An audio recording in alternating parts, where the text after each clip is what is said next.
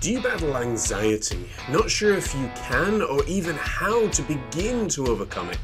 My guest today knows only too well about anxiety, and she'll be sharing her story and tips that you can place into your journey.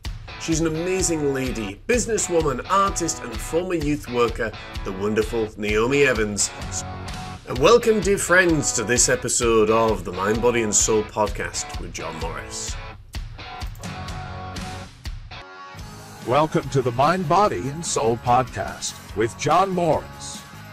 Inspiring, motivating, and educating you in finding balance in the craziness of day-to-day life.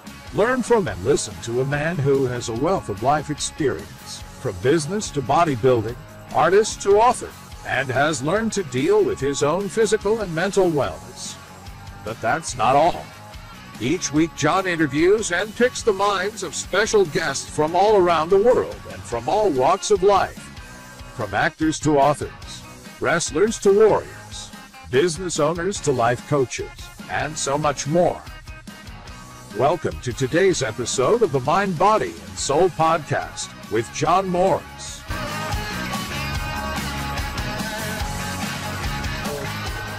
Well, ladies and gentlemen, boys and girls and children of all ages, welcome to another exciting episode of the Mind, Body and Soul podcast, where we inspire you, motivate you, and educate you on the craziness of finding balance and the craziness of day-to-day life. I am, as always, your host, John Morris, and today I am really, really excited, as always, to do this show for you guys, because today we're going to be exploring about the mind, about the body, and also about the soul. We're looking at all three elements today because my guest has literally explored and experienced all three elements in a very, very different way. And we're going to be talking about artistry and anxiety as well. She is the owner of the brand new business Rudge and Garnet, and I'm hoping I'm pronouncing that correctly. She is an amazing former youth worker, which we both got in common, and she's the wife of a minister and so much more. A very, very talented artist, and it's my pleasure to get to be, I believe, the first person to actually interview her for a podcast like this.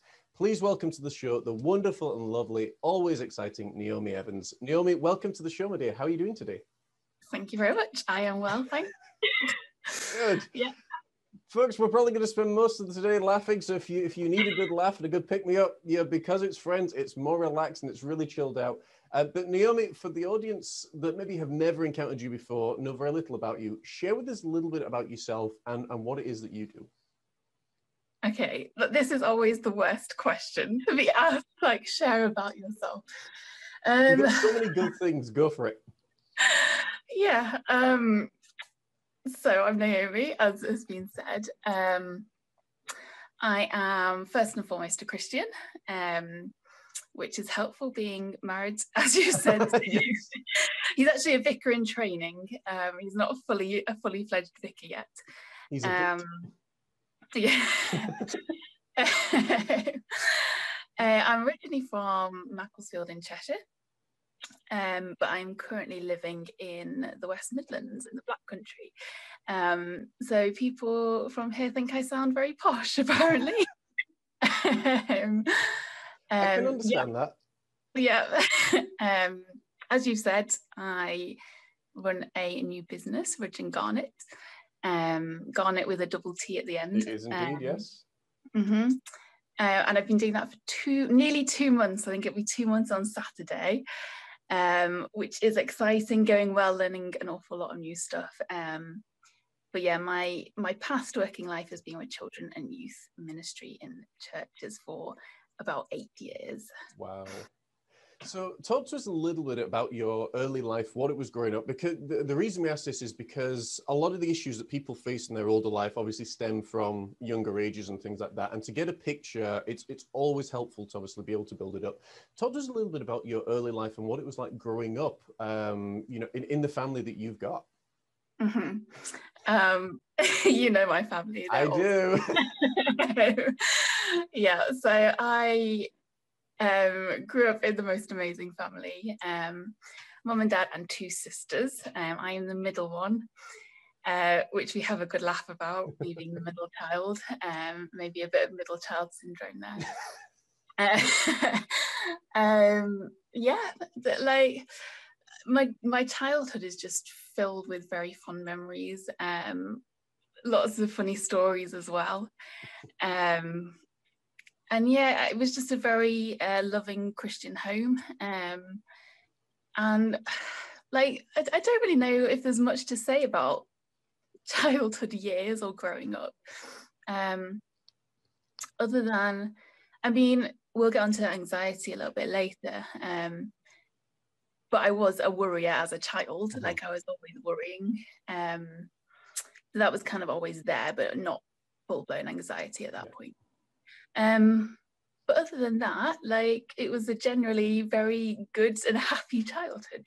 Well, that's fantastic. I want to ask you as well, from a faith point of view, what difference did it make, and what, I should rephrase that question, what impact did having parents who were believers have on you? To be honest, at the time, I don't think I realised just the impact it had on me. But it's looking back, and especially like, because I've worked with children in the church and with youth in the church, you then realise like those key figures in your life that have influenced your faith and your journey, and then you really appreciate actually like, wow, like the input that I got from my parents, my youth leaders, and my church as well. Like when you look back on it, you're like, gosh, like how valuable was that? So yeah, like growing up with Christian parents, it was just like God was part of life. It was never really a separate topic. It was just like, you know, he was ingrained into everything. It just is. Yeah, and like just going to church was just a thing we did, and I don't think I thought anything like, oh, other families don't do this. I just kind of grew up being like, this is just what happens, and you know, it was a wonderful experience. And actually, I spent most of my childhood colouring in church.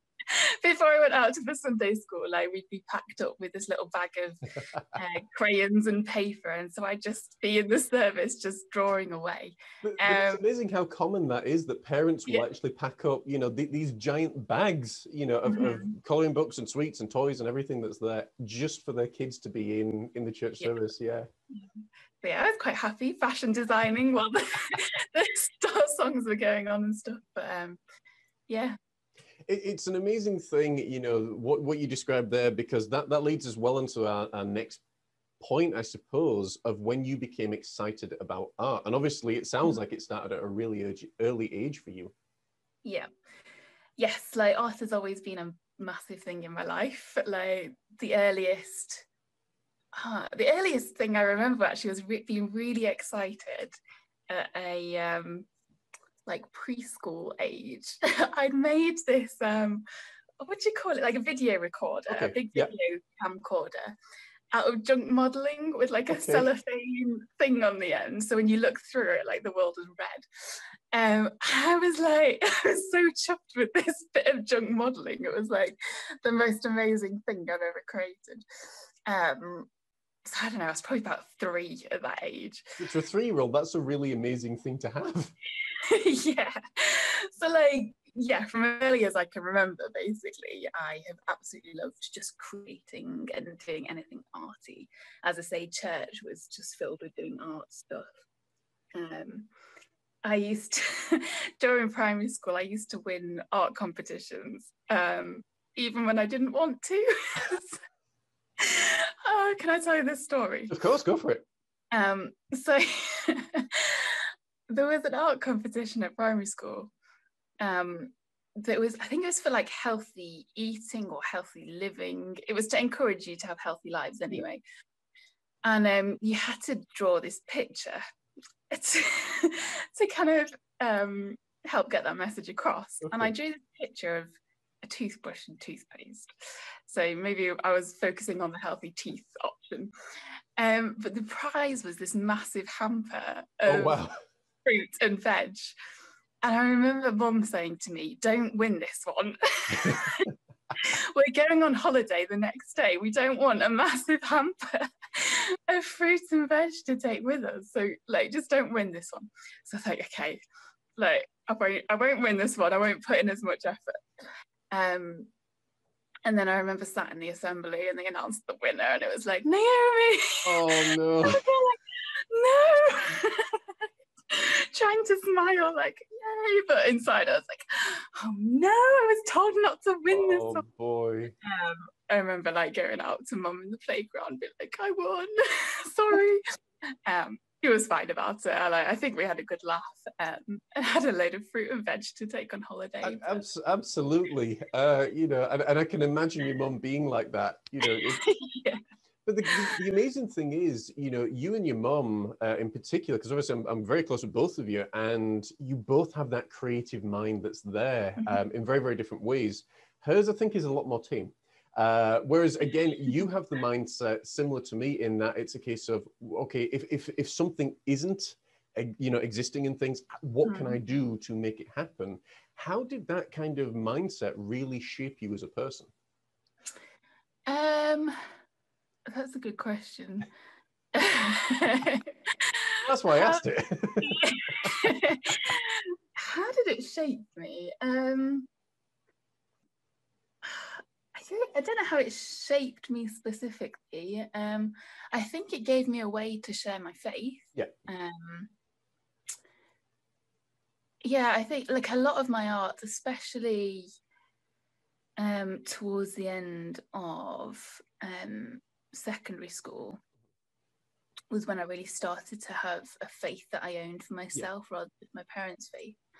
And it was at that point, actually, my art, like GCSE time, my art took a big change in the content I was producing, where it was very much faith-based. And I was absolutely crazy about Jesus at that point. Like, I'd had this real encounter at a youth camp with God, and I was just like any opportunity I could take to just talk about Jesus, I would. So I don't know whether my art shaped me, but like there's definitely I've shaped my art. Does that make sense? Yeah, that makes complete sense. And it's interesting that, you know, again, well, it's coming to me while you're talking, that a lot of people that we've interviewed in doing this show, you know, they've said similar things, especially if they're, you know, people of faith, that it's almost like that they were put on a certain path, and whether or not that be art, whether or not even into the fighting world and all sorts of other things, you know, they could always see God, you know, with them and all these things happening. Talk to us a little bit, because it's not a conversation we have that often about your encounter with Jesus. Yeah. Yeah, well, as I said, I grew up in a Christian family, and God was just very much part of life. So I've always had some sort of relationship with him. From a very early age, again, like this is kind of the age I would be sat in a car seat in the car. I can remember worshipping God, like singing out my little heart, or in my head, I don't even know what, but I remember the song, I will sing his praises, and like really feeling that, and like truly worshipping at that young age, which actually has been a real benefit to when I worked with children. Of course, and like my youngest children, I was like, I know you that you can experience God for yourself, because I've been there. Anyway, so no, it's like so yeah, I've always worshipped and prayed. I always used to pray that it would rain whenever we had PE, because I absolutely hated outdoor PE. And so a lot of the time through primary school it rained, and I was like, that's God on my side, he's listening to my prayer. We should add, in my relationship and friendship with Naomi, she's not somebody that welcomes exercise quite, you know, and she'll be the first to say that she's like, no. Yeah. I tried the bike the other day. I managed about 5 minutes, and I was like, hey, that's better than 4.5. You're making progress. Yeah. So yeah, anyway, I would worship God in assemblies as well, you know, like the little hymn books that you would have. Like I would truly be worshipping him. So yeah, like that side's always been there. But then in my late teenage years, I went away with our youth group. We went to the Keswick Convention in the Lake District. And I just had this moment in this massive tent that was filled with youth, and they were all singing and worshipping God. And in that moment, I just felt like this tangible presence of God there that I hadn't experienced before. And I remember after the song had finished, there was a lady on the stage, and she was like, God's presence is here, and she described what I was experiencing, and she was like, don't forget about this. Don't just go home, don't leave this tent, don't go away from the convention and forget. Like, take this with you, take this experience with you. And I'd been to the Keswick Convention before, and then kind of gone away and carried on with my life, which wasn't a non-Christian life, but it hadn't transformed me. Whereas at this particular year, I was like, you know what, she's right. Like this is undeniably God. I've got to do something. Like, I can't just carry on. And so that's when I went back home and was just completely on fire for God. And like, I was even trying to invite my teachers to the youth group. I'm like, and looking back now, I'm like, that's just a safeguard nightmare. Like, you just wouldn't do that. But yeah, I was just so on fire, and that's just kind of, it hasn't dwindled since. So and I think it is an amazing thing. And I know, we've interviewed other folks, and I can't mention them on here because they by the time yours airs, there's other people still to come. So I've got to be very careful who I'll tell you about them off air.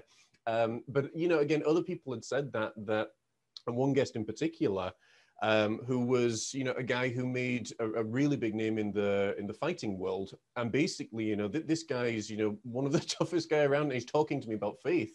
And basically, when he was 10 years old, he'd gotten into a lot of trouble. He was nearly in juvenile hall in the United States. He was in a really bad place. But he was going to church to make fun of these Christians. And, his whole thing was they were walking around after the service, either handing out tracts or pamphlets. And he went to step off the curb. Now, this is a guy, even into his 20s, didn't know what a hug was. This shows you how messed up and he'd been stabbed and so many other things. And he went to step off this curb and basically into oncoming traffic. And he just felt so much peace.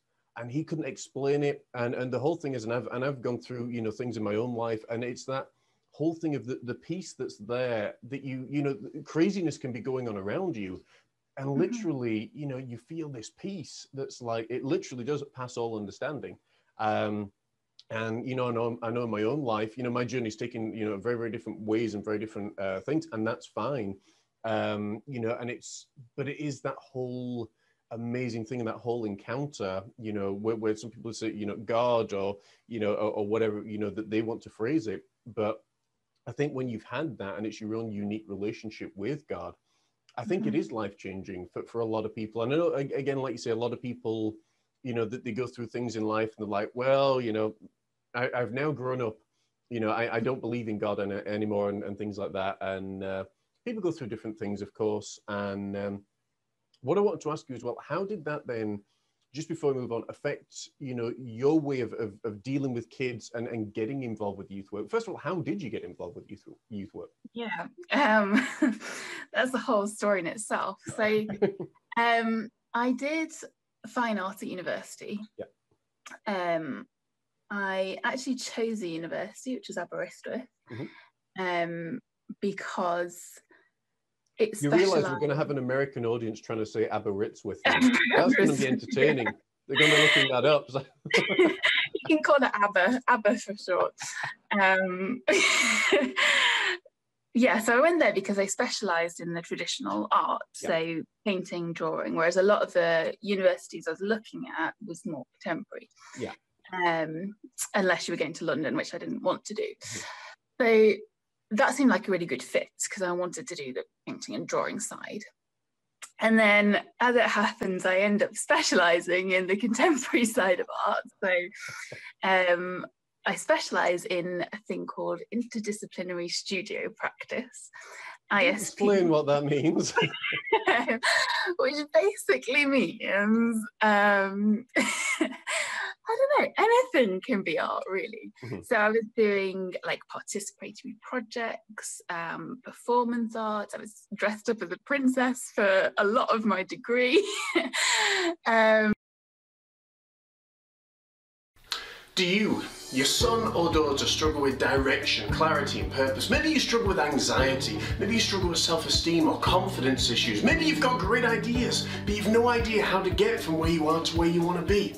Don't worry, you're not alone. People around the world struggle with these issues. Hi there, I'm John Morris. I'm the coach to the creative mind and I'm also a psychologist in training. For the last 2 decades, I've worked with people from all walks of life and all over the world, all with a wide variety of issues. I've worked with people from youth groups to adult education to people dealing with day-to-day living issues. And each one of them has an amazing story to tell, and we've helped them get clear as to where they are and clear as to where they want to be. And I want to help you too. Unlike a lot of life coaches and therapists that like to drag things on and leave you dangling on the carrot, I want to make sure that each and every single time that we meet and have a life coaching session together, that you never ever leave saying, man, that was a waste of time, or I didn't get the value that I desired. I am committed to making sure that each and every single time we meet, you are one step closer by the time we finish to a goal that you have in mind. So why should you work with me? Well, let me tell you, as I said, I'm committed to making sure that I provide value, that I provide something that's step by step and easy to follow. I'm also a fantastic listener. I've been blessed with the gift of listening, and I love to listen to people, their stories, their dreams, their desires, because there's nothing more energetic and passionate to me than when a client gets their first desire, or they get that goal, or they hit that big target, or whatever it might be. And also, as the trifecta, I'm committed to you, to helping you take action. So whether or not it be deciding on the university you want to go to, deciding on the course that you want to be at, helping you get excited and passionate about your work environment, whatever it might be, I am committed to helping that happen. I'm also committed, if you need to shed some pounds, if you need to gain some muscle mass, if you need to, I don't know, develop your self-esteem, I'm committed to helping you take action and following a step-by-step plan of action that we can put together. But now, folks, I want to tell you about the early bird special offer that we are launching right now. It is for 10 people and 10 people alone. That's right, if you are interested in having life coaching sessions with me, one-on-one, 10 people have the opportunity to do that, and we're looking to help these people change their lives completely. We take ages 14 and upwards, so if you're interested in learning how to get from where you are to where you want to be, to really develop that passion, to live a life that you enjoy as opposed to a life that you wake up and think, you know, how to develop and change your mindset from maybe a negative one to a positive one, understanding what fuels your mindset and understanding what creates the kind of life that you want to live, then get in touch with me today. I would love to hear from you. As I say, this is open only for 10 people, and once it's done, it's done. So click that box below, get in touch, let's have a conversation backwards and forwards and see if we're a fit for each other, and I look forward to working with you. Have an amazing day, folks. Take care, God bless, and I will see you soon. Origami was a massive part of it. Oh, wow. So yeah, I just had so much fun. Like, it was just a lot of fun.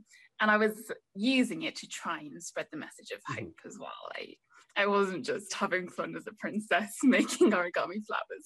That was just a bonus. Yeah, I was trying to convey this message of hope that I had. I forgot what you even asked me now. So it was how you the transition went into youth work. Yeah, I'm with you. Yeah, so I was doing that. And then it came time to look for a job. And I was just like, no idea what kind of job I would want. I've been making paper flowers and being a princess for the last It sounds good when you say it like that, but you know, for an employer looking on a CV, they go like, what? Yeah. But anyway, I found this job, which was, I think it was called a community evangelist. Okay. And the job description was basically what I'd been doing in my degree, which was doing these participatory projects with the community in a way to share faith. So I was like, perfect. That's actually what I've been doing. It's something I'm really passionate about. I can carry on being creative, carry on sharing faith. So I applied and didn't get anywhere with that one. All right. But it then, you know, and you do all your searches and it's like, oh, you might be interested in this and similar jobs. Yeah. It then came up with children's worker jobs with churches.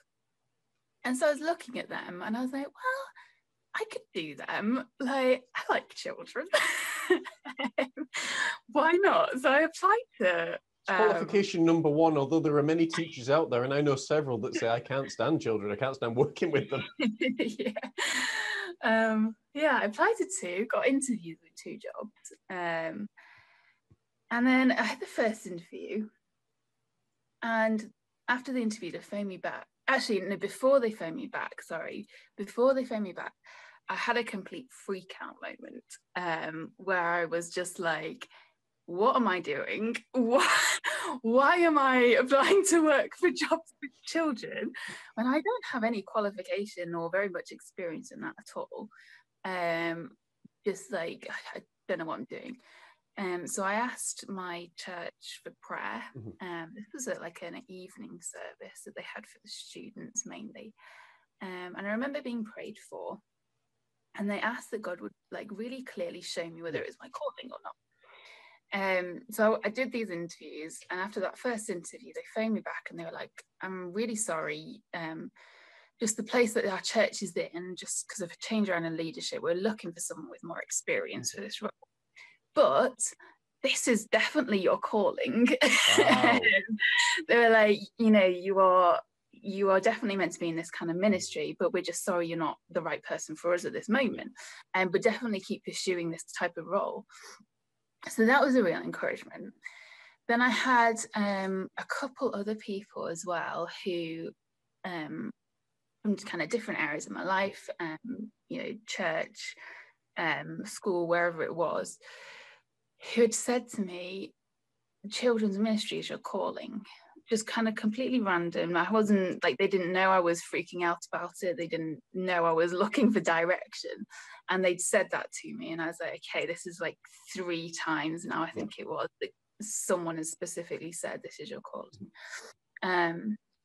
Then had a second interview and was offered that job, despite having no experience or anything. But the team that were interviewing and sorting through the applications were like, this is the right person. Like, I just know that God's calling her to this role. And again, I freaked out when I was offered the job. I was in tears. I think I phoned Mum, or I was messaging Mum like, I don't know what to do. So I asked them for a few days to consider the job, which they let me have, being gracious Christians. Yes. They were like, take some time to pray over it. And I accepted it on the terms that if it doesn't work out, I can always leave. Like, that was the reason why I was like, okay, let's take the step of faith, even though like God had quite clearly said it was my calling. I wasn't quite at that point of trust, I don't think. And so I took it, and it was just an incredible job, an incredible church. I worked with some absolutely amazing people and children, and my faith like just rocketed during that time. And I learned so much, and just like the encounters the children had with God, just they were amazing. Like, if I could still have that job, I would, but just life circumstances meant that we had to move on, which was really hard to do. And it was incredible. And so that led me on to then working for another church as a children's worker, and then moved to Durham for my husband to start training to be a vicar.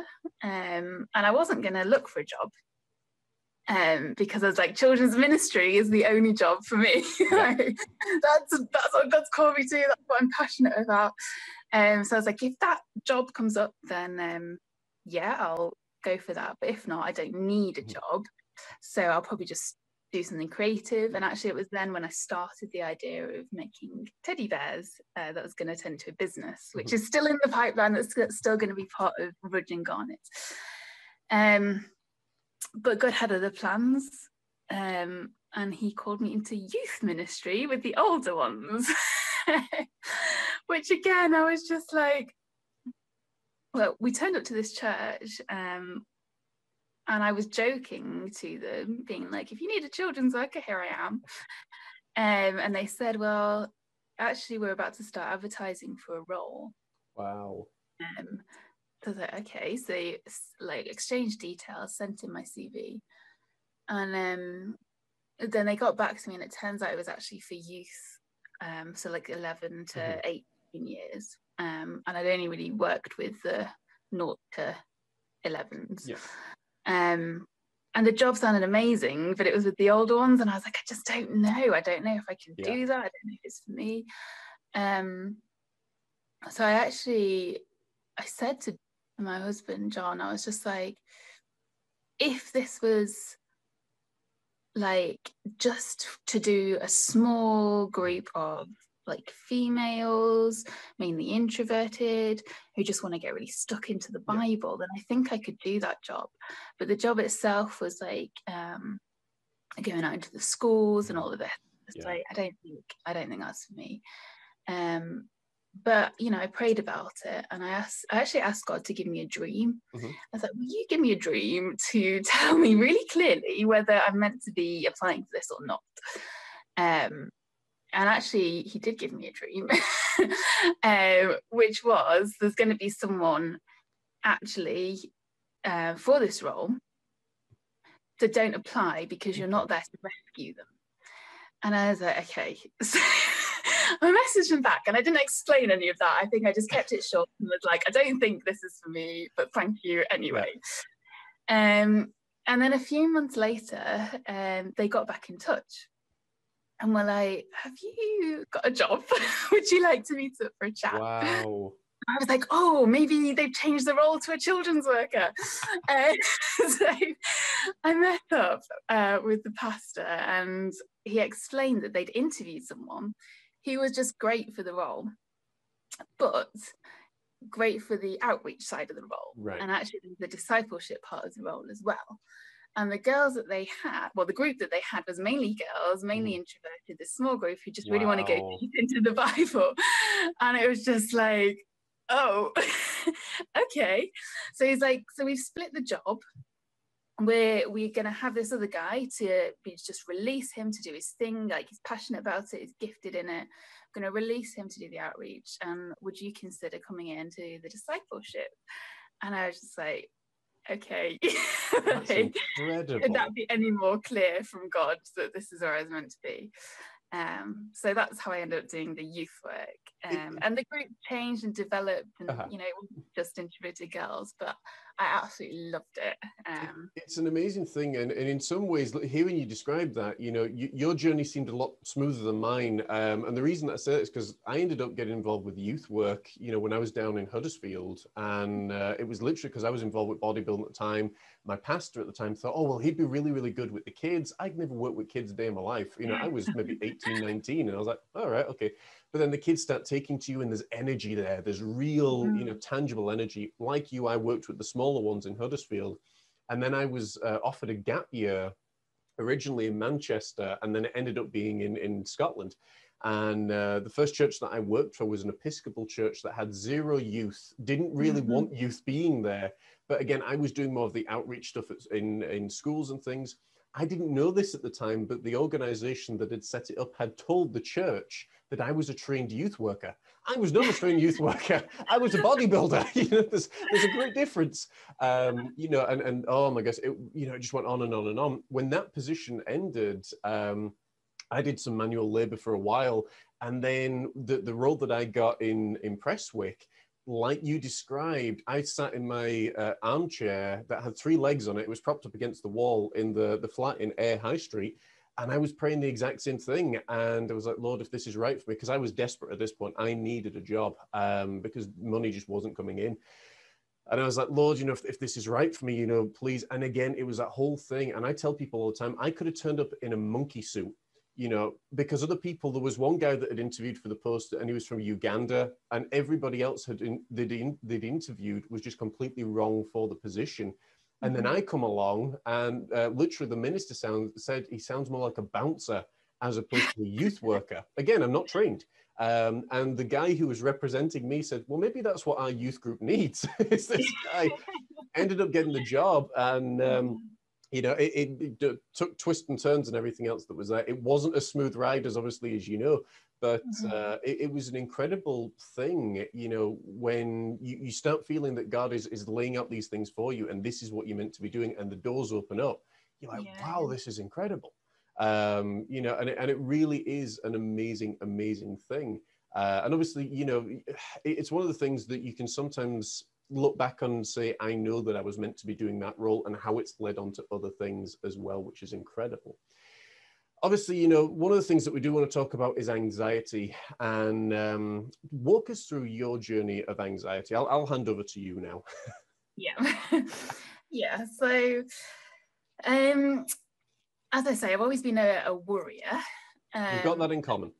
Yeah, but anxiety itself really hit me, funnily enough, around the same time I really became active in my faith. Okay, that's interesting. Yeah, so it was like GCSE, A-level time. Right. It was possibly exam stress that triggered it. I don't know, but that would be my kind of guess. Mm-hmm. And actually at that time it was bad, like bad anxiety. I would be having panic attacks, anxiety attacks. I'd actually have to carry around a paper bag with me around school in case I had a panic attack and I needed to control my breathing by breathing into this bag. So some of the teachers knew, so I kind of had this free pass to leave a lesson if I needed to. Which was nice. Like I didn't abuse it. I was a good, hardworking girl. But not many of my, well, not really many people knew that I had it. I didn't really share it. Obviously, my family were aware, but perhaps not fully aware all the time. I don't know. And like it kind of, this intense anxiety lasted probably for around, I don't know, maybe 4 or 5 years. Kind of went on into first year or so of uni. And it kind of manifested itself in different ways as well. Like I would go through periods where I would kind of scratch the skin down the side of my fingernails. Like that would be just raw. Nails bitten off completely. It got to a point at uni actually where I would be pulling my hair out as well. And just like trying to listen in lectures was like it was almost impossible because it was just this constant anxiety on top of me. And like it was particularly to do with my breathing actually. I think because I'd had panic attacks before, so anxious that these were going to happen in lectures, which then makes you anxious, which then makes you hyperventilate, which then leads to panic attacks. You know, it's a vicious circle. It is. So that was very difficult. Obviously, mingled with homesickness as well, and at the start of uni. And yeah, it was a really, really difficult time. I didn't see any professionals for any help or anything. As far as I got was the school nurse. And also I had a moment where I thought my heart had stopped. So I had to go and, you know, be wired up to check that my heart was all okay. It turns out like I think I'd taken in too much oxygen. So my heart had to kind of miss a beat to then catch up or something. I don't know all the signs. It was just the rhythm of it that had gone out of alignment. But as I'll probably talk about in a bit, like health anxiety is the big anxiety trigger thing for me. So to have panic attacks, you then panic about your health because you think, what's happening to me? I remember one moment my heart was racing so fast. Like I've never had it before. Thankfully, never had it again. But it felt like it was just going to come out of my chest. And I remember trying to communicate to Mum. I think she was on the phone, being like, I don't know what's happening. And like, obviously that was panicking me, which was making it worse. It was a scary time. But I didn't really get any professional help or anything. And I think what stopped the panic attacks was actually reading that panic attacks aren't dangerous. because it was kind of health anxiety linked, when I had that valuable piece of information, I was like, oh, it okay, helps having that. Yes. Yeah. So I think that was probably what actually stopped the panic attacks, but obviously still had anxiety. Yeah. And my anxiety, like, it's changed over the years. I still have anxiety, but it's nowhere near as intense as that season in my life was. And it's hard to explain, but I think a good way of looking at it is like, it's kind of comes and goes in waves or seasons. And like, often, like, I'm there and I don't even think about the fact I've got anxiety. It's just kind of this little kind of hum in the background that, you know, it doesn't bother you. And then there are other things that then trigger it, and it's then particularly tough to then work through that. Like, my anxiety, and I don't know if this is coincidence, but my anxiety actually got a lot better and improved the most it has when I met John, who's now my husband. And I remember third year of uni, like, being so overwhelmed with joy that my nails were long because I'd not been biting them. And it was like, I used to have the most beautiful nails growing up, and then when anxiety hit, they were just destroyed. I remember just that, like, wow, like, I'm not as anxious anymore because look, my nails are amazing again. But yeah, when I met John, anxiety seemed to calm itself down. And I say, I don't know if that's coincidence or what, but yeah, like, now it's more manageable, but there obviously are still some times, seasons, where it just gets difficult. And I've had like 3 types of therapy / counselling since then. Actually, since getting married, I've been married 5 years. And each one of them have been helpful, but in a different way.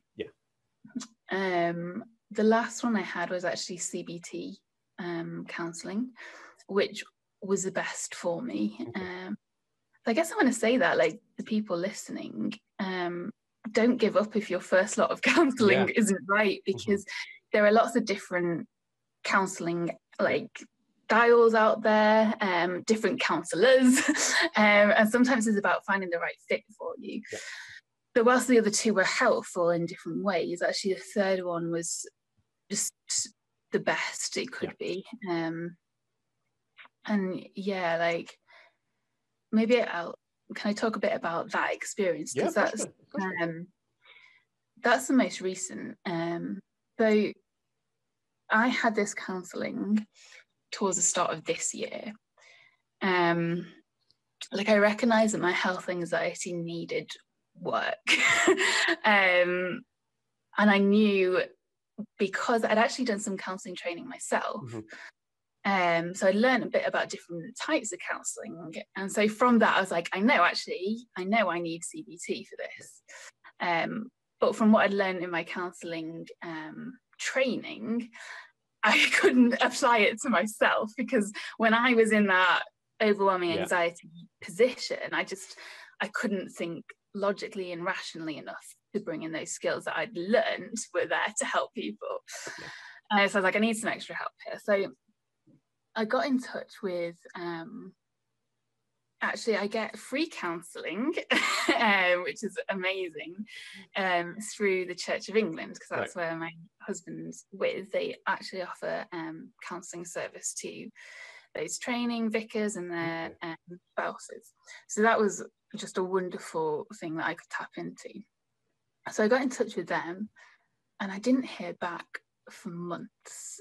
And I was at the point of giving up, to be honest. I was like, well, maybe I'm just not meant to be doing this now. But I can so see God at work through that. Like, it was just a real blessing with how the timing all worked. Because I ended up finally being linked up with a counsellor during lockdown. So my counselling sessions were virtual. But because I was addressing health anxiety, what actually happened was, well, this isn't like this isn't the reason why it happened, but I got ill. I had a virus, possibly coronavirus, and oh, wow. who knows? Because it wasn't like the normal symptoms of coronavirus. Right. But I had this weird thing going on in my throat, and I was just very fatigued as well. And because I'd had this sore throat for so long, and the doctor's appointments were all telephone, and they didn't want to see me because of lockdown. So they weren't doing blood tests straight away. Well, I say straight away, at the point that you would do a blood test.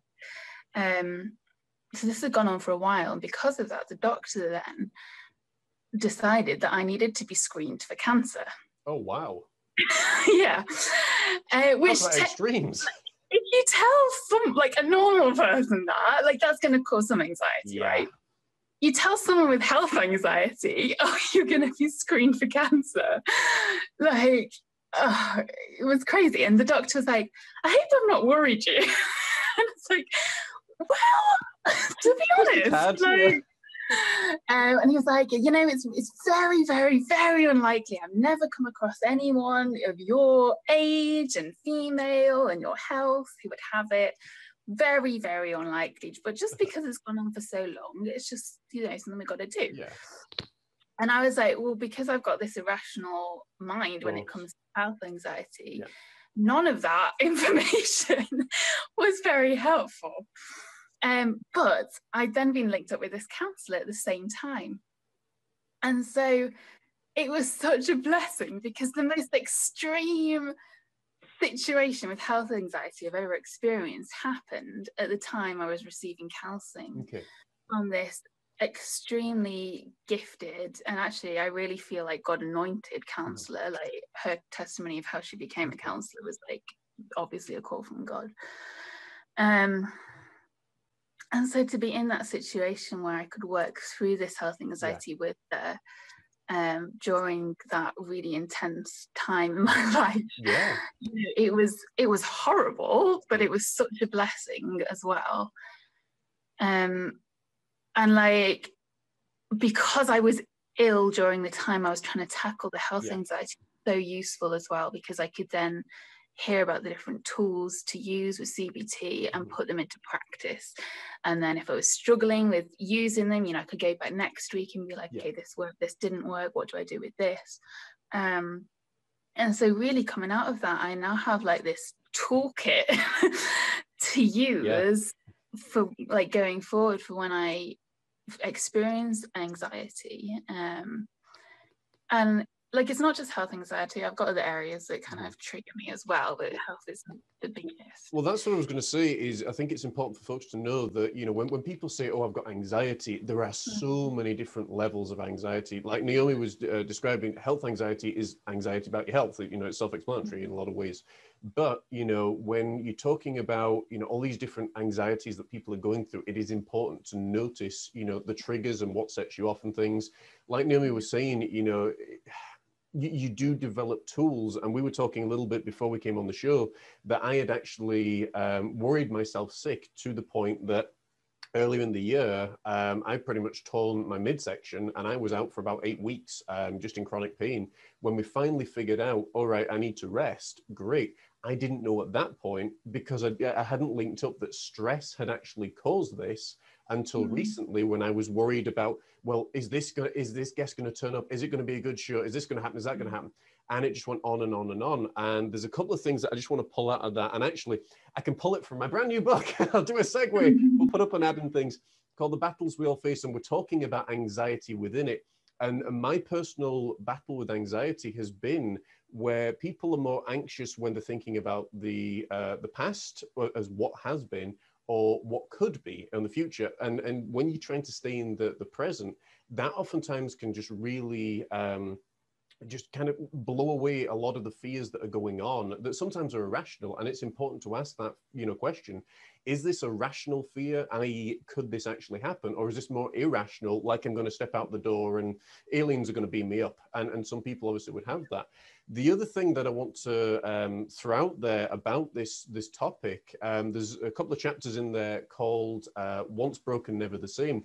And what Naomi was talking about in terms of anxiety, it's not just something that it goes away. And sometimes, you know, I personally believe it's because the mind has been put into such a state of stress that this is how it's coping. And it's saying, wait a second, I don't know how to deal with this.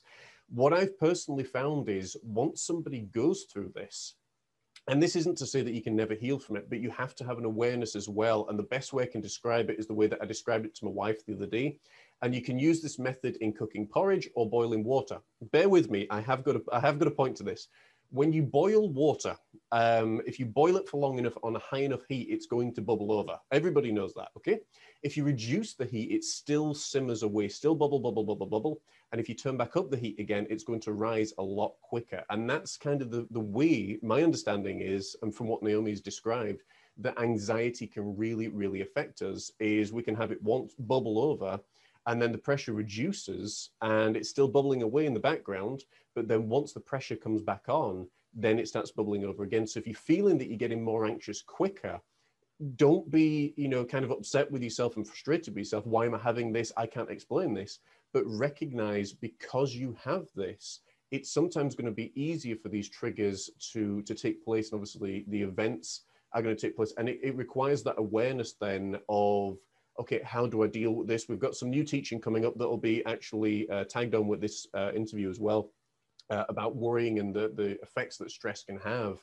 And that's something I want to talk to you about, Naomi. As you got older as well with anxiety, you know, what are some of the effects that you find now as a result of anxiety?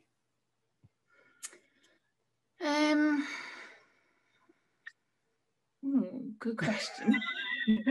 Because I know with myself, you know, when I'm worried, I'll give you a moment to think about it. I'll segue that when I get really anxious, you know, it sends my brain basically into overdrive. And that could be to do with dyspraxia as well. Basically, our brains are wired in a way that everything goes higgledy-piggledy. Imagine a car that when you turned on the ignition, the windscreen wipers worked, or when you opened the door, you know, the bonnet opened or whatever. That's kind of a dyspraxic mind. But then you've also got anxiety on top of that. And it's trying to figure out how to cope with that. When mine's really severe, I get the heart palpitations like Naomi was saying, I get massive headaches, my brain is spinning in overdrive. And when it's really bad, my body, my bones and my insides literally feel like they're corroding. And that's not an exaggeration, that's the best way that I can put it. And it's finding these tools where it's not fun to go through those valley periods in time and those difficult periods of time, but if you can learn something from it, it's you know, it's worth it. Naomi, go for it. Yeah. I think, so for me, when there's something that particularly triggers me, it's really hard for me to think about anything else. Yeah. It's just this consuming thought. And I have an amazing imagination, Yes. which is great for some things, but absolutely awful for some anxiety, because I catastrophize amazingly, which me and my counsellor had a good laugh about. But like in 1 second, my brain could literally be like worst case scenario, very vivid, very real in my mind, which is not helpful. So one of the tools actually that I was taught was when you start getting this worry, this anxiety, when you, like, a lot of it is about being aware of yourself and your body, and you can recognize the signs. And if you catch it at the start and ask yourself, what am I afraid of? That's the key question. What am I afraid of? Then you can challenge those thoughts before you start spiraling into the catastrophizing nightmare. It's a great word. So, yeah, for me, if I haven't caught it early, I will catastrophize, and it will just be an all-consuming worry on my mind, which is then hard to kind of go about your normal life, as it were. I think when things are normal, as in not lockdown situation, you have normal distractions, so you get on with just general life, and that's helpful. But I think I found it particularly hard during lockdown because like it's just me Yeah. done in the house. I'm not seeing other people. I'm alone for a lot of the time. Right. So if it's hit during that time, I think it's been particularly more difficult to deal with because I don't have the distractions there. But yeah, it can be consuming when it's particularly bad. I think that is a good way of putting it. And one of the things that actually came out of my latest battle with anxiety and worry was what we call the traffic light system. But it sounds like a really cool dance that I'm sure you'll get a kick out of. Green light, yellow light, red light, meltdown. And, you know, Katie was laughing at this and she's like, yeah, it sounds like an 80s groovy dance that you were doing, you know, the discotheques and things. But basically it is exactly as Naomi was saying, having an awareness of, you know, what kind of stage you're at. So green light obviously is feeling good, happy, everything's good. When it starts getting into amber stage, there's stress going on, there's, you know, maybe slight pain that's going on, discomfort, little bit of frustration. When you're heading into the red stage, if you're me, it's, you know, quite severe pain, really frustrated, starting to get angry. Small things are really going to tick you off. And when it's, and you know, you're getting more negative as well. When you get into meltdown stage, that's where you've got severe pain. You're really angry all the time. You're cursing, you know, the air blue, and there's just, you know, it's not fun for anybody to be around you. And it's really important to have an awareness, folks, of, you know, of where you're at and do those daily checks and say, how am I feeling today? And it's okay to ask those questions. And obviously going forward. Naomi, obviously, you know, your journey then takes an amazing step because, like you say, you started your brand new business as well. Talk to us a little bit about that. Yeah, so like I've always wanted to have my own little business. Like it's always been a little dream in the back of my mind. There's kind of always been a one day, like one day this will happen. But like we ended up moving here where we are now in the West Midlands for John's training. And as a result, I found myself without a job again. And actually I was like, well, maybe now's the time to start this business, which will hopefully sell teddy bears. That's the plan, to start their safety testing next year, but currently sells cards, gift wrap, prints, candles. We got some candles in now. Very good. But yeah, general giftware. And I really want to, I guess it's a continuation of my degree, really. Like I want to carry on sharing hope and joy through the work that I produce. Not just like the messages on the prints and stuff, which are nice encouraging messages and nice happy cheerful patterns and stuff, but actually the reason I launched my business so soon, instead of keeping on putting it off, saying one day, was actually because it was another God story really, where I'd felt really convicted, I guess is the word, to go out and help people and to truly love people and serve people. And the part of me was also like, I've been given these gifts of creativity and art, and I want to use them, but I don't know how. And I don't know how to go and love people. And by loving people, like as in like serving them and, you know, helping those less fortunate than yourself. So like, I got those kind of two things in around my mind, how I was praying about them. And the things that kept coming back to me were art workshops, kind of just kept coming back in my mind. But again, I was like, I don't know how to do this. I don't know what that would look like. And randomly, human trafficking came to my mind a lot when I was praying, which, you know, has not been anything that's ever been on my radar at all. So I was like, this is random, I should explore this. Maybe God's leading me in a new direction. So I spent some time kind of just Googling human trafficking support website type things. I was like, maybe there's a job out there or a volunteer opportunity out there for me. So I was like going through all of these different charities, and just none of the jobs really fit me or would have been practical. And then I stumbled across Black Country Women's Aid website. And on it, they were doing a fundraising campaign where you knit or you sew hearts. And then you sell them on, and it raises money to go towards their survivors of domestic abuse and human trafficking. They support human trafficking victims or survivors. And I was like, oh, like, this is something I can do. Like, this is art, and it's actually helping people. Whilst I may not be the person physically there helping them at this moment, like, this is a start. At least I can do this. Absolutely. So I got in touch with them, and the lady I was emailing, I mean, it might have been a really random email where I was just like, I just feel led to help people. Who is this nutter? Yeah, I have art gifts, and can you give me any more information? And she got back and she was like, well, what do you want to do? Like, you want to do art workshops? And I was just like, wow.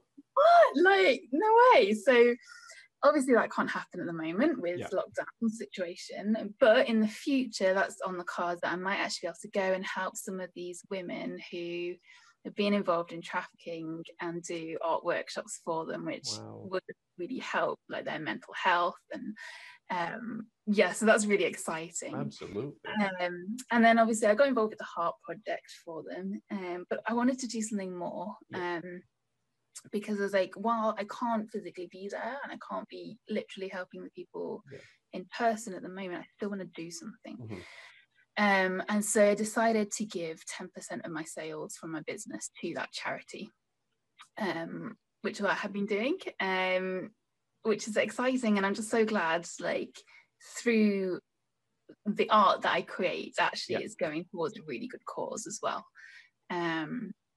So yeah, that's kind of the little story behind Ridge and Garnet. And it is, and it's an amazing thing, you know, because as we found, you know, with this, you never know where your gifts are going to lead. I never knew when I started out 18 years ago that I would be now doing, obviously, this podcast with, you know, celebrities and folks from all over the world. I just never even envisioned this, and this is like our second month that we're doing this. It's weird, and there's times that you're like, God, because I was going to circle back to this, but I had a similar prayer to yours. It wasn't for a dream, but it was whenever I was doing something major that could be life or death. I was like, Lord, if this is not right for me, do whatever it takes to stop me. Just don't kill me. And, you know, that's a good prayer to pray. I prayed it when I went to the United States. I prayed it when I moved to Scotland. But, you know, it is amazing, you know, how, you know, God has been so much a part of your life. And folks, I want to share a story as well, because I think it will help, you know, kind of bridge the gap on how Naomi and I actually met. I was running the School of Art in Troon, where Katie and I lived, and we were doing adult classes and everything, and we just put the feelers out there to see if folks wanted to do an adult class, and Pam, who's Naomi's mum, actually got in touch with me. They hadn't long moved to Scotland, and I think it was a case of, well, I'm looking to do something to, you know, to get out and to meet people and whatever else. Now, I've got to say, at this point, I was really negative on the church. In fact, scratch that. I was really negative, full stop. I was having medical reactions. I was just in a horrific way, let's put it like that. And if my wife was here, she'd be like, yeah, you know, just terrible. But the amazing thing was, like what Naomi's described, you know, in terms of God putting her in the right place. And I firmly believe that God puts people in our path for a reason, and at the right time as well. Pam came over to the art class, and normally, you know, there'd be 6 or 7 in the art class. Sometimes, you know, it was weird that folks would mysteriously get ill all of a sudden, and then all of a sudden wouldn't turn up. And I've never shared this with you, Naomi, actually, I don't think. And the only person that would actually turn up would be your mum. And there's times that we would sit there and I'm like, okay, normally I'd be freaking out about this. We've only got 1 student in, but I was more at peace about it. And I was just like, okay. And then the conversations that started to come out, you know, weren't threatening, weren't uncomfortable, weren't come to our church, you know, because it's going to be really, really amazing for you.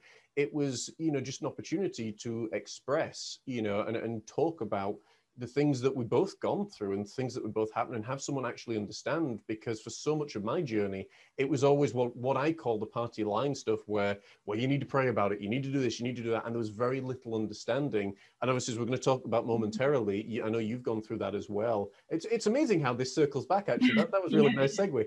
But, you know, and through Pam, obviously I met your dad, Dave, and formed an amazing relationship and friendship with them, for both Katie and I. And then obviously got to meet you and your two other sisters, husbands, and kids and dogs and cats and everything else that's there. And it was just an amazing thing because, you know, now Naomi's obviously working in business. It's nice to be in a very loosely, you know, in terms of being able to give advice and things. And obviously, because I'd been in it for so long.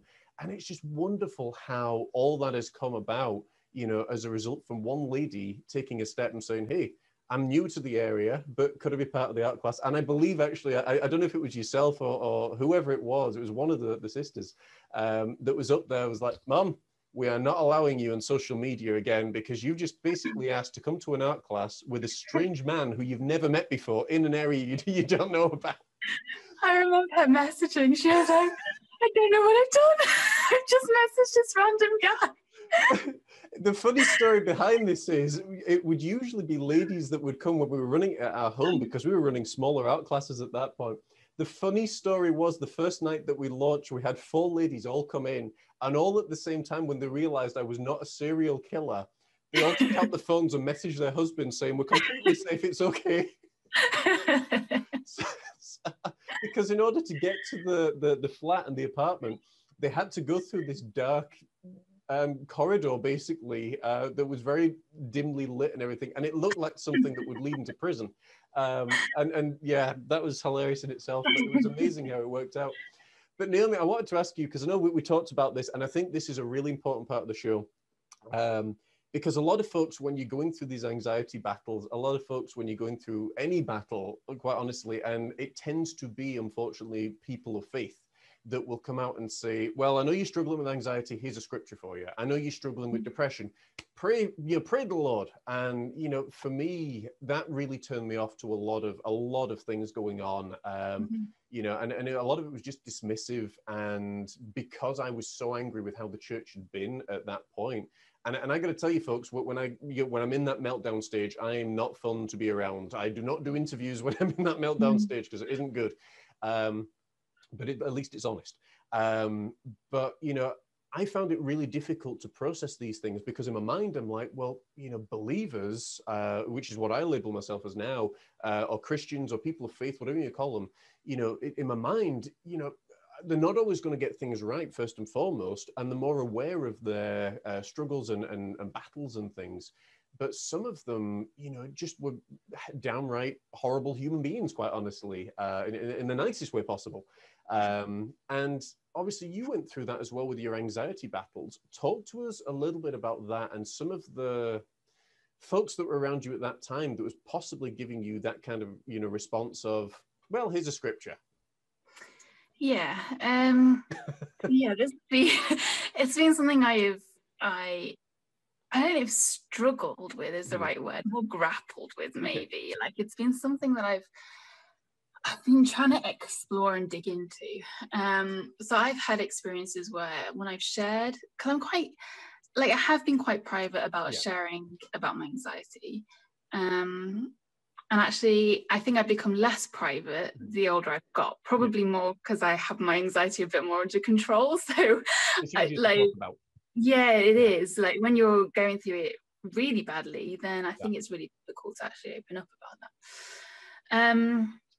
But yeah, when I have shared it, like because I generally move in a lot of Christian circles, it's generally Christians that I'm speaking to about it. And there have been responses where it's just like, well, you just need the faith, or you just trusted in God, or the verse which I actually really went and explored this one because like, it doesn't make sense to me, is perfect love casts out fear.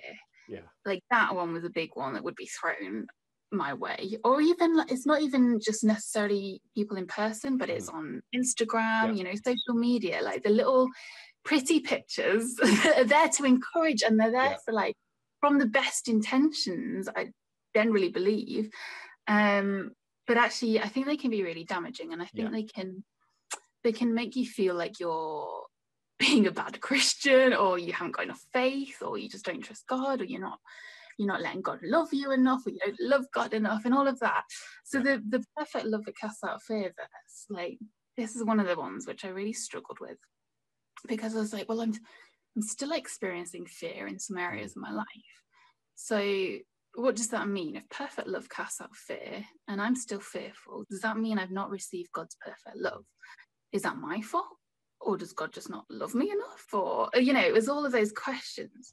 So I was like, right, let's read this verse in the Bible. Let's see what it actually says.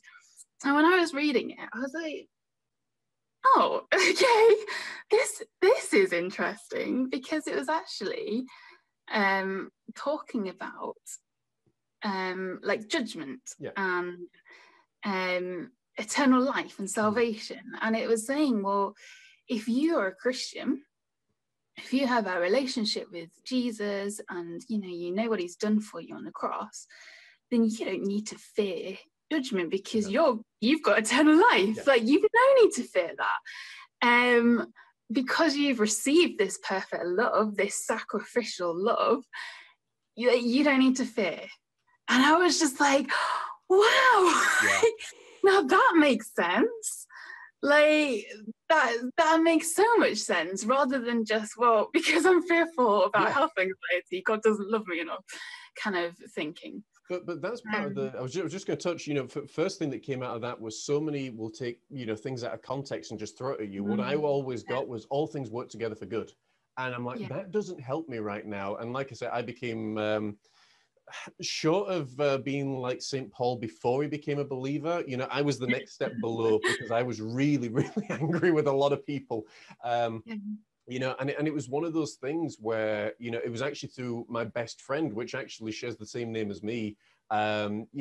He and I formed this bond because he had gone through so many things. He's now in his 70s, and, he became my mentor. And it was incredible because he had gone through very similar experiences where people were just telling scripture after scripture, or, they give the party line, and I think, folks, what we're trying to say is the best thing you can do is not, in my opinion, rattle out scriptures or fire off these encouraging messages or anything like that. And sometimes they can be helpful. But I think the best thing that can be helpful is, I maybe don't understand this. I don't know what you're going through, but I'm here.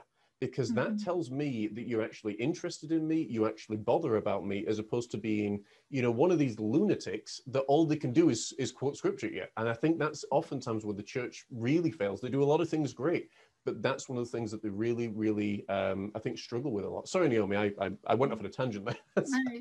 Right. Yeah, like I think sometimes like scripture, like giving the scripture can be really, really helpful. I know. Like, I kind of put out that question a while ago because I was actually thinking of doing something, whether it was a podcast or a video or something, to talk about this. So actually, it was really nice that you invited me to do this, because I've got this opportunity to actually have this conversation with someone. Absolutely.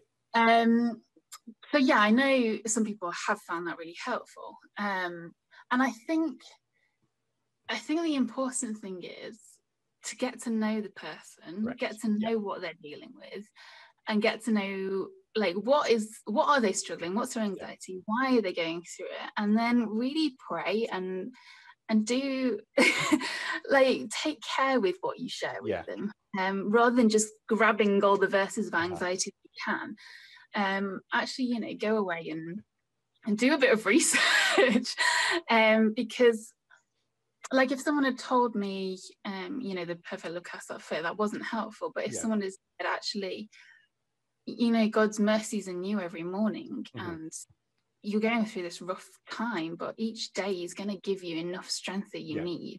Like, that would have been so encouraging, and that Bible verse would have been like just wonderful. I mean, but I was just going to say as well, knowing you the way I do, obviously I think the world of you, but more so than that, if someone's turning around and giving you these doubts and these fears when already going through difficulties and struggles, and you're ending up feeling like, well, does God love me enough? Do I have a heart for God? If you don't have a heart for God, we're all stuffed. Let's put it like that, because you just resonate, that heart of, for God and that love of God. And one of the things, that it just came up when I was listening to you, how did you keep that, happiness, love, passion, kindness, gentleness, everything that's there when you were going through these times? And, in my case, I was more like, right, okay, come on, world, let's go. You know, my fists were up, whereas you just seemed more, you know, just loving, I think is the best way of putting it. How did you retain that? Honestly, I have no idea. And sometimes it can be the person's nature. I mean, it's literally, I could just be a grouch after all this time of feeding that monster. Whereas, and that's why it comes back to what you're feeding. Sorry, go on, Naomi. Yeah, no, it's interesting that actually the period when I've looked back over my life, the periods where my anxiety has perhaps been the most challenging have been the times I've grown the most in my faith. Which just fascinates me. So, and I think that's why I've really struggled when people have been like, well, your faith clearly isn't good enough. I'm like, well, no, my faith, like, never that's something you hold really, you know, precious to you. Yeah. I was like, my faith has never been as strong as it is at this moment. And then, you know, it keeps growing and developing, and it's through those difficult seasons actually it's really flourished.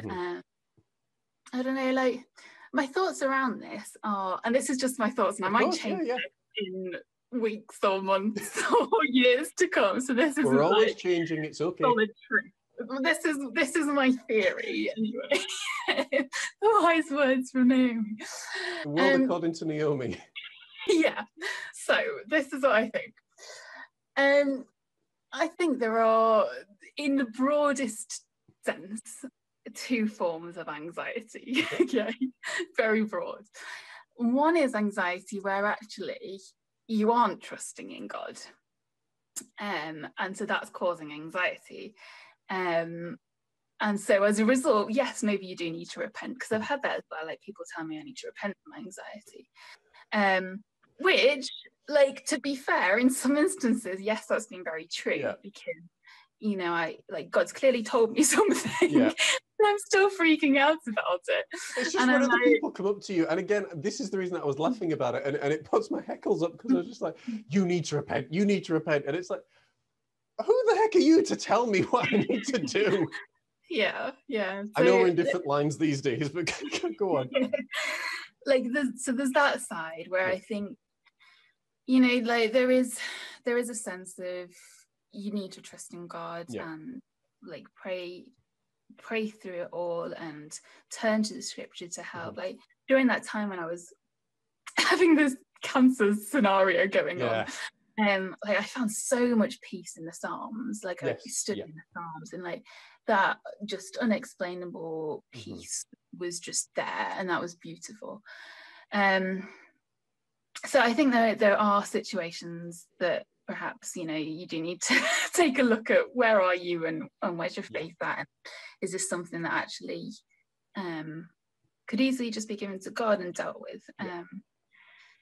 So I think, actually, I'll tell you this is quite random. I think you'll like it. With things like that, I use my imagination for good. Oh no. And I have God's post box. Okay, so, I'm intrigued. For example, if I was stressing about a maths exam, like, this is something where I could, you know, I can pray about that, give that to God. And if I'm freaking out and having mass anxiety about it, for me personally, this isn't for anyone else in that situation. For me personally, that is not, like, that is my lack of trust in God and all of that side of things. But, like, it's very individual for everyone, so I don't want to just label that as saying, if you're stressing about a maths exam, you need to repent. Like, that's not what I'm saying. But for me, that was an area where it's just like, no, you need to just, like, trust God with it. So if I had that in my imagination, I would imagine an envelope, and I would decorate it to look like a maths exam envelope. So, like, it might be an envelope made of graph paper and have equations written on it. And that's part of the fun process, is decorating my envelope. And it's a distraction as well. And, then I put, like, in my mind, I'd imagine me putting the worry of the maths exam in that envelope.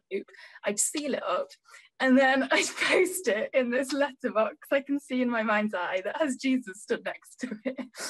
And that's me being like, I'm giving this to you, God. Like, once it's through that letterbox, it's not my worry. Like, that's yours. And then if that worry will come back to me, I'll just get the envelope, reseal it, stick it back in. So anyway, it's a slight side tangent, but I think there's one part of anxiety that's a bit like that, where, you know, it is a case of trusting God. But there's an other side to anxiety where it's more complicated than that. And I'm not saying that you shouldn't pray through it and you shouldn't trust God with it, because you should. And I'm not saying that God can't instantly miraculously heal you, because he can, and like that's happened in people I know. But, and this is what I learned actually from my last lot of counselling, that if you've had like trauma, or you've been abused, you know, you've got emotional abuse, or whatever it is, if there's something that's happened, or neglect, if there's something that's happened, then I'm not any expert in the science behind this, so I apologise to any counsellors or psycho whoever out there. We should finish that one as opposed to psychoanalysis. Yeah, like psychologists. Psychos out there. Yeah, any psycho. Yeah, so how I understand it is, if you've experienced that, then your brain then thinks in a different way, or functions in a different way. And so to tell someone, just trust in God, well, that's not helpful. It's like saying to someone with a broken leg, just trust in God and your leg will be fine. Well, actually, no, you need to deal with that leg, and you need to get the right medical help for that leg. And I think that's the same with this anxiety. You need to deal with that anxiety by getting the right medical help for that anxiety. You know, like with hormones as well, like that's one thing that can cause anxiety. Oh yeah. You know, you may need the medication for that. It's not just as easy as, well, just gotta be fine. Actually, so for me personally, my counsellor explained it in a way that was really helpful, where she said that she had missed a science lesson at school, because she was ill. She'd missed that lesson, and then when she came back to the school, she struggled with science from then on. Wow. And the reason was because she'd missed that one key lesson that had taught the rest of the class this really important bit of information. Oh, wow. But because she didn't have that information, she then just struggled, and the teacher thought she was rubbish at science. And, you know, no one could explain it. They just thought she was awful at science. The truth is, she just hadn't learned something. And she was explaining that that's like my brain, that my thinking side and my emotion, my feeling side, haven't learned how to work together for whatever reason in my past. That's just not happened.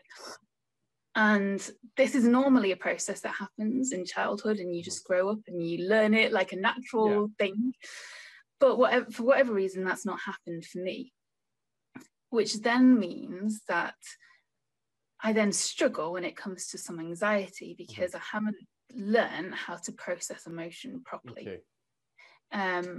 So like, I am in the process of teaching myself how to rethink, and teaching my mind what it should have learned as a child, which is a really difficult process, because it's like reteaching my brain how it's thought for nearly 30 years to think in a different way. So like, if someone was to say to me, like, here's a Bible verse, trust in Jesus, it's like, well, actually, like, it's a bit more than that. Yes, I do trust in Jesus, and like, I'm praying through this, and he's walking me through this, like, as you've seen with what I explained earlier, like linking me up with that counselor at the time. But it's just like, I feel like there's more to it. It's not just a quick, simple, just trust, like, just take this Bible verse with you. Because you've got the spiritual side, but you've also got the realities and the physical side as well. You know, that's, you know, and they're always the two things that we're trying to mirror up. Just before we move on from anxiety, and if, you know, again, if you know, if this is something that you want to touch on, looking back for you, what was some of the greatest battles that you had through your life, well, certainly growing up and obviously to where you are now? I mean, I think really what I've shared is like, my greatest battle most recently has been reteaching my brain how to think. Like, it's hard work, it really is. And I guess, like, growing up and having anxiety, it is like being a Christian with anxiety, because there's expectations out there that you should be full of peace and you should have it all together. And and I think that's been tricky, because it's almost like, well, who do I share this with? Who I know is going to understand? And there are some people where I've needed to share it with, like bosses, for example. Where it's like, actually, you need to know this about me. And it's kind of, there's a worry there about, well, how are they going to react? So yeah, I'd say they've kind of been the struggles, really. Going forward in your life, what are you excited about?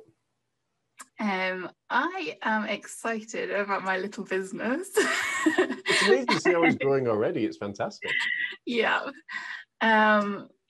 So I'm really excited about the opportunity to actually make teddy bears. I think that's incredible. I really do. It's awesome. Like, I'm gonna have to burn them, which is a horrible thought. Well, don't do the thing where you throw their voice and don't give them voices. No. Oh, I know, it's gonna be hard. You know what my imagination's like. So yeah, definitely that side of things, just looking how my business is going to grow and develop. But also this art workshop side of things, like, that's really exciting. Kind of nerve-wracking as well. Like, I've done art workshops with my job, with the young people, but it's a bit different when you're going out to someone else to do it. So yeah, but that's exciting. So. It is. It's really, really fantastic. Naomi, is there anything before we wrap up today that we haven't touched on that you want to share with us? I think maybe just to re-emphasize that point about, if you are a Christian and you have, or you know someone who is a Christian and struggles with anxiety, like be there for them, pray for them. And like I said, like, do your research. Don't just have this handful of what may be helpful for some people, Bible verses, to throw at them, but actually take time to be like, what would be the most helpful for this person in this season? And that may change over the time. Just kind of be there encouraging and praying for them. And I think that's a fantastic thing. And I think if I can remind anybody of anything, it would be, don't judge someone based on, your experience at that point in their journey, because we're all changing, like Naomi said, and also bear in mind that people are doing the best with what they've got, in the circumstances they're presented with. And we want to put that out there for everybody. And again, if you are struggling, make sure that you do reach out. We are developing something, as I said a couple of times now on the show, called the listening ear, to let you guys know that there is always someone that's there. There are going to be people there, and we're developing that as we speak. Obviously, check out our brand new book, The Battles We All Face. Naomi, where can folks reach you on social media? They can find me if they search Rudge and Garnet, which is RUDGE and GARNETT. So I'm on Instagram, and I'm also on Facebook as well, and I have an Etsy shop. So if you search for Rudge and Garnet on Etsy, you should find me there as well. And we'll put up all the links underneath, obviously on YouTube and on Facebook as well, so you can check out Naomi's artwork, you check out her bears, and obviously it's such an exciting journey to be part of with you, and to see how you're growing and how your business is growing. It's delightful. Is there anything you want to say just before we wrap up for today? I think we're good, unless you want to hear a really cool story about how God has spoke to me through anxiety. Go for it. Okay, I'll try and keep it short. It's just a really awesome story that I think might encourage some of you. So I hate flying. Like, that's one of my fears, is flying.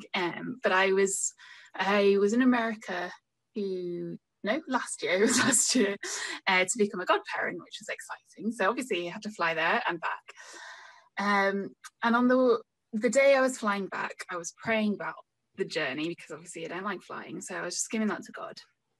And he said to me, there's going to be something wrong with your flight, but don't worry, it's going to be fine and you're going to get home safely. Like, it's not really going to affect anything. Okay. So turn up to the airport, check in and everything, and then look at the board, our flight's been delayed. Right. And I was like, oh, okay, this is what God was telling me about. Because actually it didn't affect anything. It just meant we had a bit of a long wait at that airport and a shorter one at the changeover.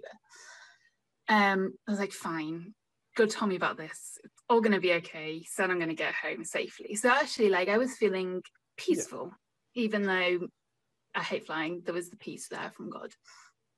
Then praying again, still praying.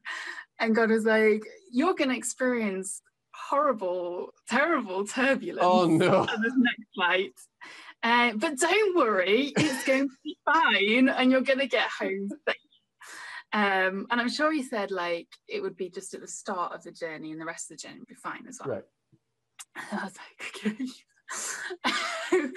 So sure enough, on that flight, horrible turbulence, like I've never experienced it before. I can't say that I kept wonderful, perfect peace through it. But weirdly, there was a peace despite the absolutely terrifying squeezing John's hand off. Like the music that I was listening to at the time was actually a song that God had given me before the flight, and it just spoke so much peace, even though I was also experiencing so much anxiety. It was really weird to understand or even explain, but that was happening. And I was like, it's going to be okay. I trust you. I trust you. I trust you.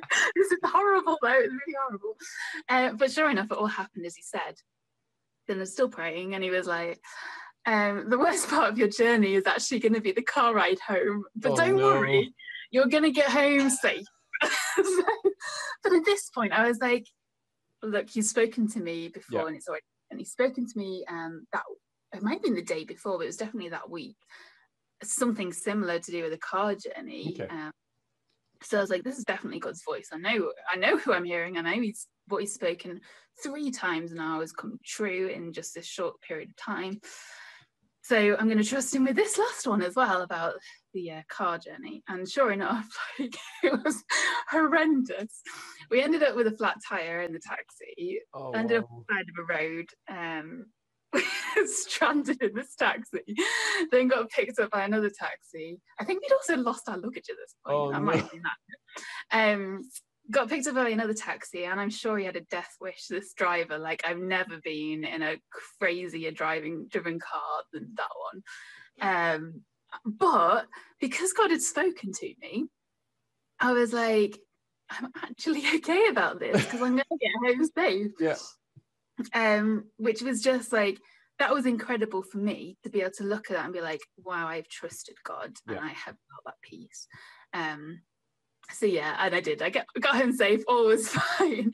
But I just thought, that's a little story that actually, trusting God does bring peace. It's just not always the most helpful thing to say if the root of the anxiety stems from trauma, abuse, neglect, and hormones and all of that stuff.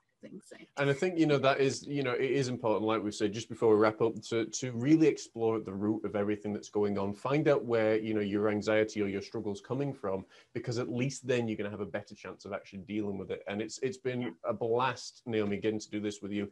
We've got to do this again at some point, because I think there's always more to unpack, as I say, with every guest that's here. And folks, if you've enjoyed this show, don't forget to like, share, and subscribe. Tell a friend, because it may be the very thing that helps them. And if you subscribe, it also helps us.